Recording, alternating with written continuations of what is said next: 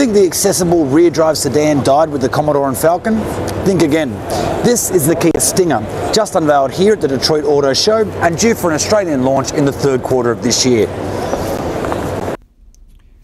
The two-model Stinger range will arrive in Australia with the choice of a 2-litre engine or the headline-stealing 272 kilowatt, 510 Newton-metre, 3.3-litre twin-turbo V6 from the GT model.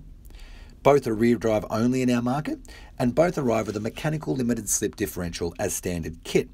Because performance is at the heart of this car, Kia has knocked out countless laps of the Nürburgring honing its Stinger, and standard kit will also include fully adjustable drive modes and suspension, both of which are a first for the brand. Expect pricing to start at around $40,000 for the entry-level car and step up to around $50,000 for the GT model. And this is the car we're genuinely excited about, or to put it in the words of the car's chief engineer, I promise that after driving it, you'll never look at a Kia the same way again.